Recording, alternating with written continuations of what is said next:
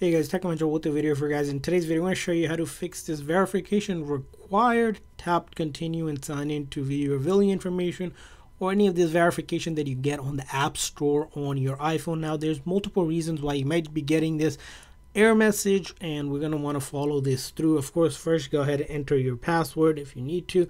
Now, once you have entered your password, first thing you need to check out if it's a billing issue. So if you have an unpaid balance or declined payment for any app or any subscription, that needs to be cleared off. In order to check that, you can go to the App Store itself, click on your profile up top here.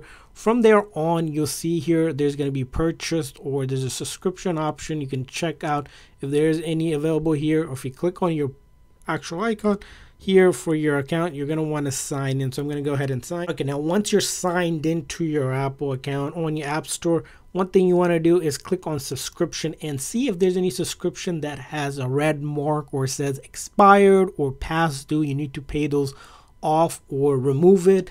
After you have done that, the next thing to check under your account would be manage payment. Check out your credit card option that's available. If you have an existing card that recently expired, you might need to go ahead and remove it and add a new one, or add a different card here as well. So if you need to update it, go ahead and update your thing. And also make sure that the billing address is correct. If you have a billing address and the zip code is incorrect, you're going to get that error message. Once you're done, just hit, you're going to go back and check that out here. And then also country and region, make sure you're in the right country and region. Sometimes that can change as well. And another thing you can do is, if you're not using a managed payment, you can also add money to your account using a gift card as well. If the balance is low, you can add it using a card to pay for things like your subscriptions as well. So those are a couple things to check out on your account itself. Now, another way to do is that if you're still having an issue is on your Apple ID account, next thing you want to check out is your age on your account. If you click on the name on your account, you can check out certain things by signing in here. And then from there on, you're going to enter your password. So I'm going to go ahead and enter my, and once you entered your Apple password, this is just appleid.apple.com. You can check out certain things when it here. For example, you want to go ahead and we're going to click on this option here, and then personal information.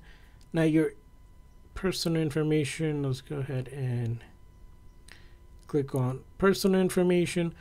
We can see things like our birthday. You want to make sure, basically, if you have a birthday there, that it's at least a certain age. Some apps require to be 13 or older. So if you don't have it, you can change that as well. And along with that here, you can also change your payment options here. So if you have a payment option set up on your account, and again, like I said, if it's expired or if you don't have a payment option, you can set one up. Same with the billing address and shipping address. Make sure that is correct, and it will work for you. Lastly, if all of this doesn't work for you, you want to contact Apple support, ask them what's going on with your account. Usually they can also tell you something that maybe you don't see it or you can't see it on your account.